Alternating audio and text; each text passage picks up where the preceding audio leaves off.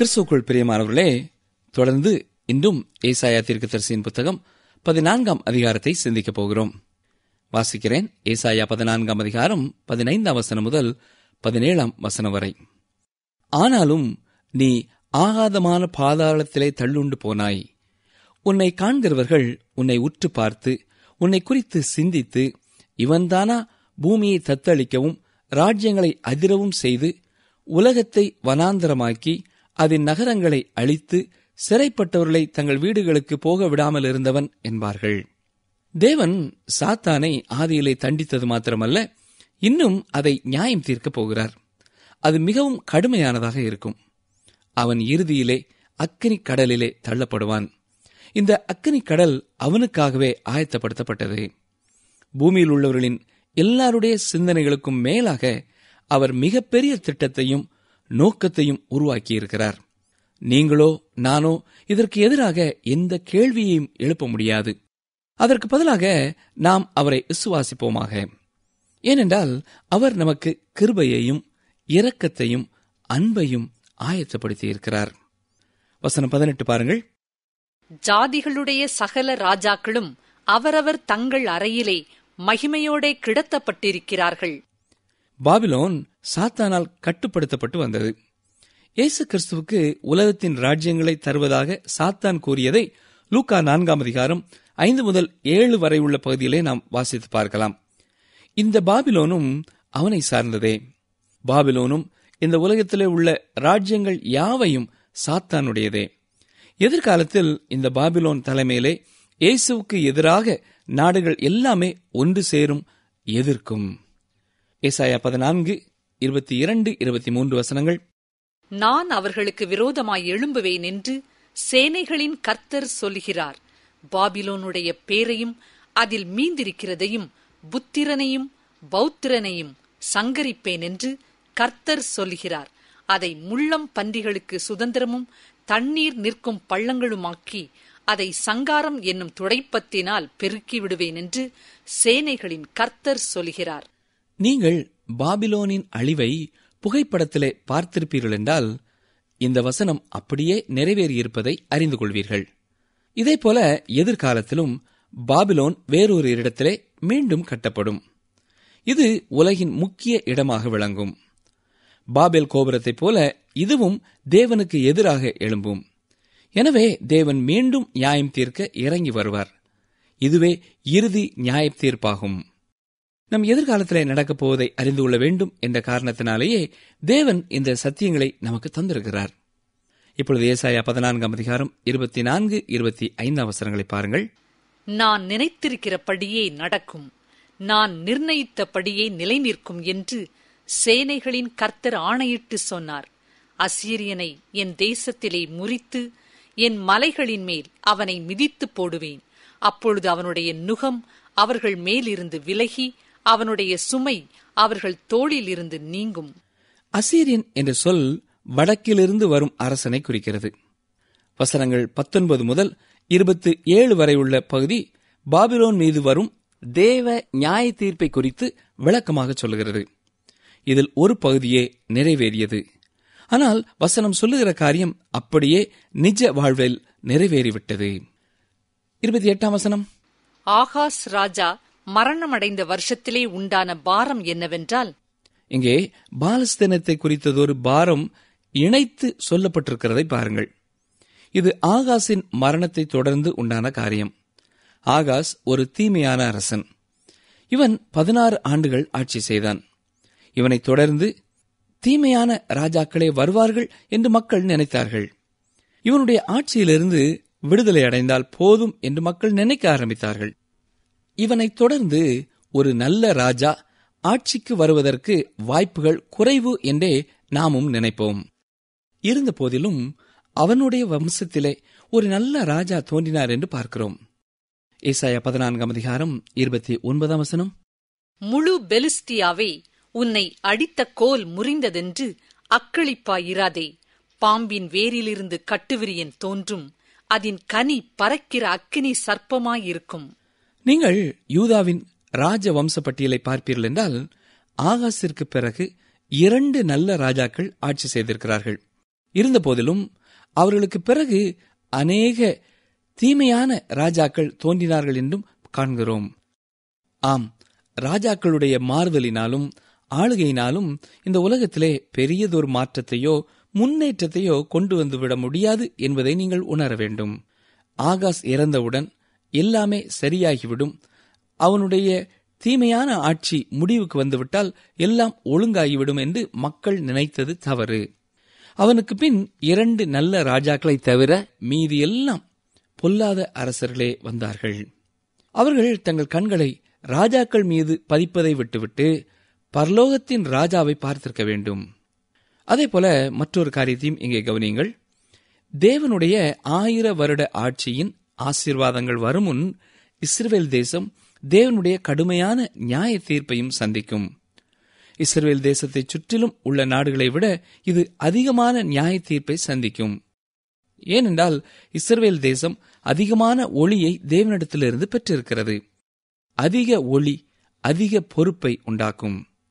இஸ்ரவேல் தேசம் அந்த அளவிற்கு ஒளிக்கு பதில் செய்திருக்க வேண்டும். இது அவ்வாறு செய்யாது போனதினால் அந்த தேசம் மகா உபத்திரவ காலத்தையும் அந்தி கிறிஸ்துவின் ஆளுகையையும் சந்திக்கும். இங்கே பாலஸ்தீனத்திற்கு எதிரான பாரம், தேவனுடைய நியாய தீர்ப்பு சொல்லப்பட்டிருக்கிறது. பாலஸ்தீனம் என்ற பெயரே நம்முடைய ஆர்வத்தை தூண்டும் தகவலை உடையதாயிருக்கிறது. பெலிஸ்தியர்கள் இதற்கு இந்த பெயரை வழங்கினார்கள். இவர்கள் எகிப்தின் பகுதிகளிலே வந்து இந்த பகுதிக்குள் நுழைந்தார்கள். இஸ்ரவேல் மக்கள் அங்கே வந்தபோது இவர்களே வசித்து வந்தார்கள். ஆனால் ஆபிரகாமின் நாட்களிலே பெலிஸ்தியர்கள் அங்கே இருக்கவில்லை என்பது தெளிவாக தெரிகிறது. அப்பொழுது கானானியர்களே அங்கே இருந்தார்கள். அதே வேளையிலே 400 ஆண்டுகளுக்கு பின்பாக இஸ்ரவேல் மக்கள் அங்கே திரும்பி வந்தபோது பெலிஸ்தியர்கள் அங்கே குடியிருந்தார்கள். நீங்கள் செப்பனியா மற்றும் சகரியாவின் புத்தகங்களை பார்ப்பீர்கள் என்றால் அங்கே அஸ்தோத்தை குறித்தும் அஸ்கலோனை குறித்தும் கூறப்படும் தீர்க்க தரிசனங்களை பார்க்க முடியும். இந்த 2ம் பெலிஸ்தியர்களின் நகரம். அவைகள் அழிக்கப்படும் என்று தீர்க்க தரிசன வார்த்தைகள் கூறியுள்ளது போல அவைகள் அழிவை சந்தித்தன. தீர்க்க தரிசனமும் அப்படியே நிறைவேறிற்று. தொடர்ந்து 30 முதல் 32 வரை உள்ள வசனங்களை பார்ப்பீர்கள் என்றால் அங்கே பாலஸ்தீனத்திற்கு, அதாவது பெலிஸ்தியாவிற்கு வரும் நியாய தீர்ப்பு சொல்லப்படுகிறது. அது மிகவும் கடுமையான நியாய தீர்ப்பாயிருக்கிறது. தொடர்ந்து நாம் ஏசாயா 15 மற்றும் 16 அதிகாரங்களை தியானிக்க இருக்கிறோம். இந்த பகுதியிலே நாம் மோவாபின் பாரத்தை குறித்து பார்க்கலாம். இது 3வது பாரம். இதற்கு முன்புள்ள நிகழ்ச்சி ஒன்றிலே நாம் பாபிலோனை குறித்த பாரத்தை சிந்தித்தோம். பாபிலோனே முதல் உலக வல்லரசாக விளங்கிற்று. பாபிலோனோடு மோவாபை ஒப்பிடும்போது அது ஒரு அற்ப காரியமாகவே நமக்கு இப்பொழுது காணப்படலாம். ஆனால் ஏசாயாவின் காலத்திலே, ஏன் தாவீதின் காலத்திலிருந்தே மோவாப் ஒரு முக்கியமான பகுதியாக விளங்கி வந்தது மட்டுமல்ல, பெரிய ராஜ்யமாக விளங்கிற்று. இந்த மோவாப் தேசம் லோத்தின் மூத்த மகள் லோத்துவோடே கொண்ட தகாத உறவினால் தோன்றிய தேசமாகும். இந்த உறவினால் தோன்றின மகனே மோவாபியர்களின் தகப்பனாக இருக்கிறான். இவர்கள் இஸ்ரவேல் ஜனங்களுக்கு பரம எதிரிகளாக போனார்கள். பாலாக் என்ற மோவாபிய அரசன் பிலேயாம் தீர்க்கதரிசியை வரவழைத்து இஸ்ரவேல் மக்களை சபிக்க வைக்க முயற்சித்ததை நாம் வேதத்திலே பார்க்கலாம். ஏனென்றால் இஸ்ரவேல் மக்கள் தன் தேசத்தின் வழியாக கடந்து செல்லும் போது ஏதும் ஆபத்து நேரிட்டு விடுமோ என்று அவன் அஞ்சினான். அதே போல ரூத்தின் புத்தகத்திற்கு வரும்பொழுது அங்கே மோவாபிய பெண்ணாகிய ரூத்தை குறித்து வாசிக்கிறோம். இவள் வாழ்க்கையை குறித்து நாம் அறிந்திருக்கிறோம். தாவீதிற்கு இந்த மோவாபியர் சொந்தக்காரர்களாக இருக்கிறார்கள். ஏனென்றால் ஈசாய் ஓபேத்தின் மகனாவான். இந்த ஓபேத் போவாஸ் ரூத் என்பவர்களின் மகன். தாவீதின் உறவு முறைகளிலே மோவாபியரும் உள்ளனர். சவுல் தாவீதை துரத்திய பொழுது அவன் தன்னுடைய தாயாரையும் தனது தந்தையையும் மோவாபியரிடத்திற்கு அழைத்துச் சென்றான். இப்பொழுது மோவாப் தேசம் இல்லாமல் போய்விட்டது. சரி, அப்படியானால் இன்றைய மோவாபியர் யார் என்று சிந்திப்போமானால், தேவனுடைய பிள்ளைகள் என்று சொல்லியும் அவரிடத்திலே உண்மையான ஐக்கியம் கொள்ளாதவர்களையே மோவாபியர் என்று சொல்லலாம். ஃபெலிக்ஸ் மற்றும் பெஸ்து போன்றவர்கள் இவர்கள். தேவனுடைய காரியங்கள் இவர்களுக்கு மிக அதிகமாகவே அறிவிக்கப்பட்டிருந்தும் நெருங்கி சேராதவர்கள்.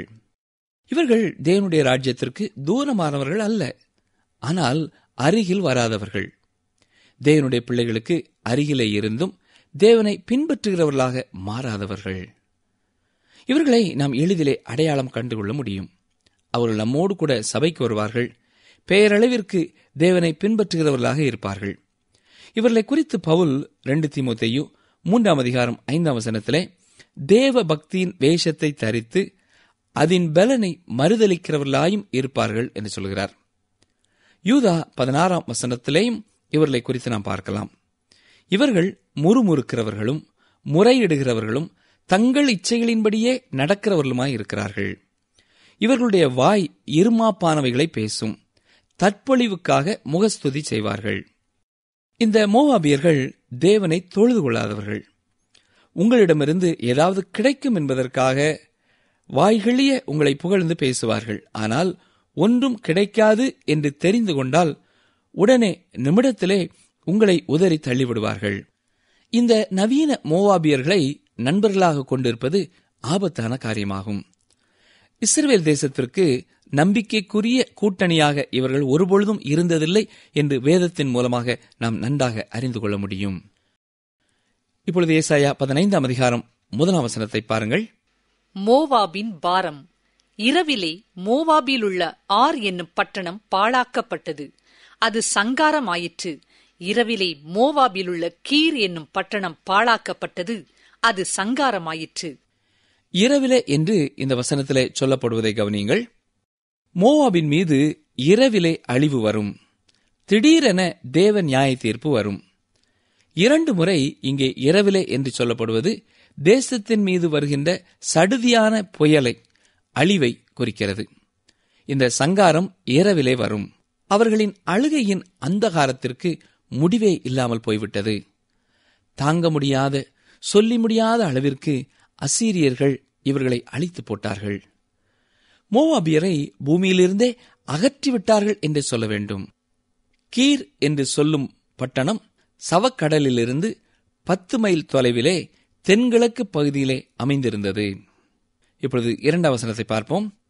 அழும்படி மேடைகளாகிய பாயித்துக்கும் தீபோனுக்கும் போகிறார்கள். நேபோவி நிமித்தமும் மேதே பாவி நிமித்தமும் மோவாப் அலறுகிறது. அவர்களுடைய தலைகளெல்லாம் முட்டையடித்திருக்கும், தாடிகளெல்லாம் கத்தரித்திருக்கும். இதிலே சொல்லப்படுகிற இடங்கள் நமக்கு மிகவும் வித்தியாசமானவையாக, நம்முடைய வாயினாலே உச்சரிக்க முடியாத பெயர்களாக காணப்படுகிறது இல்லையா? பாயித் என்ற இடத்தில் அவர்களுடைய தெய்வத்தை வணங்கும் இடம் இருந்தது என்று பார்க்கிறோம். பாயித் என்பதற்கு வீடு என்று அர்த்தமாகும். தீபோன் என்ற பட்டணம் யோர்தானுக்கு கிழக்கு திசையிலே அமைந்திருந்தது. அங்கே மோவாபியர்களின் கல் காணப்பட்டது. நேபோ என்பது ஒரு மலைப்பகுதி. இங்கே இருந்துதான் மோசே வாக்குத்தத்தத்தின் பூமியை பார்த்தார். மேதபா என்ற நகரம் ரூபனுக்கு சொந்தமானது என்று யோசுவாவின் புத்தகத்திலே 13:16 நாம் பார்க்கிறோம். ஏசாயாவின் நாட்களிலே இந்த இடங்கள் எல்லாம் மோவாபியரின் கையில் இருந்தது. இந்த இடங்கள் எல்லாம் அழிக்கப்படும் என்றே இங்கே தீர்க்க தரிசனம் சொல்லப்படுகிறது. ஏனென்றால் இவர்கள் தேவனை அறிந்தவர்களாயிருந்தும் அவரை சேவிக்காமல் தங்கள் நேரங்களை எல்லாம் புறஜாதியார்களின் தெய்வங்களை வணங்குவதிலேயே செலவு செய்தார்கள். அவ்வாறு வணங்கிக் கொண்டு தாங்கள் வணங்குவதே உயிருள்ள தெய்வம் என்று கூறிக்கொண்டும் தெரிந்தார்கள். ஏசாயா 15:3 அதன் வீதிகளில் ரெட்டை கட்டிக்கொண்டு எல்லாரும் அதன் வீடுகள் மேலும் அதன் தெருக்களிலும் அலறி அழுது கொண்டிருக்கிறார்கள். யோர்தானில் உள்ள அம்மானில் இந்த பகுதி காணப்படுகிறது. இப்பொழுது இந்த பகுதி மிகவும் ஏழ்மையானதாக காணப்படுகிறது. ஆனால் ஏசாயாவின் நாட்களிலே இந்த பகுதி மிகவும் செழுமையானதாக காணப்பட்டது. இதன் மூலம் தேவனுடைய நியாய தீர்ப்பு இந்த பகுதியிலே இன்று வரை காணப்படுகிறது என்பதை நம்மால் உணர்ந்து கொள்ள முடிகிறது. ஏசாயா 15:5 என் இருதயம் மோவாபி நிமித்தம் ஓலமிடுகிறது. அதிலிருந்து ஓடி வருகிறவர்கள் 3 வயது கிடாரியைப் போல அலைகிறார்கள். லூகித்துக்கு ஏறிப்போகிற வழியிலே அழுகையோடே ஏறுகிறார்கள். ஒரோனாயிமின் வழியிலே நொறுங்குதலின் கூக்குரலிடுகிறார்கள். மோவாப் இஸ்ரவேல் தேசத்திற்கு எதிரையாக காணப்பட்டாலும் ஏசாயாவின் இருதயம் அதற்காக அழுகிறதை பார்க்கிறோம். ஏசாயா அதற்காக பரிதாபப்படுகிறார். ஏனென்றால் அதன் மீது வரப்போகின்ற தேவ தண்டனை மிக பயங்கரமானதாக இருக்கப் போகிறது. ஏசாயா அதற்காக இறக்கப்பட்டு கண்ணீர் சிந்துகிறார். தேவனுடைய இருதயத்தை இது வெளிப்படுத்துகிறது. ஜனங்கள் தேவனுக்கு விரோதமாக எவ்வளவோ பாவம் செய்த போதும் தேவன் அவர்களுக்கு இன்னும் இறங்குகிறார். அவர்களுக்காக பரிதாபப்பட்டு கண்ணீரோடே தேடுகிறார். அவர்கள் அவரிடம் திரும்புவார்களானால் இரக்கம் பாராட்டி ஆசீர்வதிக்கவும் சித்தமுடையவராய் காணப்படுகிறார். நிகழ்ச்சியை கேட்டுக் கொண்டிருக்கிற எனக்கு அருமையான சகோதரனே, சகோதரியே, நம்முடைய வாழ்க்கையிலேயும் நாம் எவ்வளவு தூரமாய் ஆண்டவரை விட்டு போன பொழுதும் அவர் நம்மோடு கூட பேசி நம்முடைய பாவங்களை உணர்த்தி நியாய தீர்ப்பை குறித்து ஞாபகப்படுத்தும் பொழுது நாம் மனத்தாழ்மையோடும் பாவ அறிக்கையோடும் அவருடைய சந்நிதியிலே வந்து காணப்படும் பொழுது அவர் நம்மேல் இறங்கி நம்முடைய பாவங்களை மன்னித்து நம்மையும் புதுப்பிக்க அவர் ஆயத்தமுள்ளவராயிருக்கிறார். முதல் அடி எடுத்து வைக்க வேண்டியது நமது பொறுப்பு. ஏனென்றால் ஏற்கனவே அவர் நமது பாவத்திற்காக தனது ஒரே குமாரனாகிய இயேசு கிறிஸ்துவை சிலுவையிலே ஒப்புக் கொடுத்து விட்டார். இந்த அவருடைய அன்பை புரிந்து கொண்டு மீண்டும் நாம் மனம் திரும்பி அவருக்கு பிரியமாய் வாழ்வோம் என்று தீர்மானிக்கும் பொழுது அவர் நம்மை கரம் பிடித்து தொடர்ந்து வழிநடத்த ஆவல் உள்ளவராயிருக்கிறார். நம்முடைய உள்ளத்திலே நாம் ஆண்டவருக்கும் நமக்கும் உள்ள உறவை குறித்து சற்றே எண்ணி பார்ப்போம். நமக்கும் அவருக்கும் உள்ள உறவு சரியாக இருக்கிறதா? உண்மையான சந்தோஷம், உண்மையான சமாதானம் நமக்கு உண்டா? அல்லது நம்முடைய உள்ளத்தின் ஆழத்திலே ஒரு சமாதானமான நிலை இல்லாமல் இருக்கிறதா? அப்படி என்றால் இந்த வேளையிலேயே ஆண்டுடைய பாதத்திலே நம்மை பரிபூர்ணமாய் ஒப்புக் கொடுப்போம். ஆண்டவரே, உம்முடைய சித்தத்தை செய்ய என்னை அர்ப்பணிக்கிறேன் என்று சொல்லுவோமா? இதனை அடுத்துள்ள வசனங்கள் மோவாபின் மேல் வருகிற அழிவுகளை குறித்து தொடர்ந்து சொல்கிறது. அவை யாவும் அப்படியே நிறைவேறிவிட்டன என்பதை வரலாற்றின் மூலமாக நாம் அறிந்து கொள்ளலாம். தொடர்ந்து ஏசாயா 16 அதிகாரத்தை சிந்திக்க இருக்கிறோம். இதிலே மோவாபிற்கு தேவன் கொடுக்கும் இறுதி அழைப்பை குறித்து பார்க்கிறோம். தேவன் கொடுக்கும் இரக்கத்தை பெறுவதற்கு வரும்படி அதற்கு தேவன் கொடுக்கும் அழைப்பை இந்த அதிகாரத்தின் துவக்க பகுதியிலே நாம் பார்க்கலாம். கவனிங்கள், வாசிக்கிறேன். ஏசாயா 16:1. தேசாதிபதிக்கு செல்லும் ஆட்டுக்குட்டிகளை நீங்கள் சேலா பட்டணம் துவங்கி வனாந்தரம் மட்டும் சேர்த்து சீயோன் குமாரத்தின் மலைக்கு அனுப்புங்கள். இங்கே பலிக்காக ஆட்டுக்குட்டி மோவாபிலிருந்து இஸ்ரவேலுக்கு அனுப்பப்பட அழைக்கப்படுவதை குறித்து சொல்லப்பட்டிருக்கிறது. ஆட்டுக்குட்டி பலியிடும் மிருகம். இது இயேசு கிறிஸ்துவை தெளிவாக குறிக்கிறது. யோவான் 1 அதிகாரம் 29 வசனத்திலே யோவான் ஸ்நானகன் இயேசு கிறிஸ்துவை குறித்து என்ன சொல்கிறார்? இதோ உலகத்தின் பாவத்தை சுமந்து தீர்க்கிற தேவ ஆட்டுக்குட்டி என்றுதான் சொல்கிறார். மோவாபியர் அவ்விதம் ஆட்டுக்குட்டிகளை இஸ்ரவேலுக்கு அனுப்பிவிட்டார்களானால் அவர்கள் கர்த்தரை ஏற்றுக்கொண்டது ஆகிவிடும். இதை செய்திருப்பார்களானால், தேவ அழைப்பிற்கு கீழ்ப்படிந்திருப்பார்களானால் அவர்கள் கிருபையை பெற்றிருப்பார்கள்.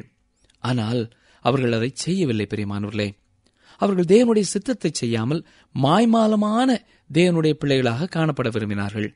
ஆகவே அவர்கள் தேவனுடைய பார்வையிலே பாவிகளாகவே காணப்பட்டார்கள். இதுவே அவர்களுக்கு அழிவை கொண்டு வந்தது.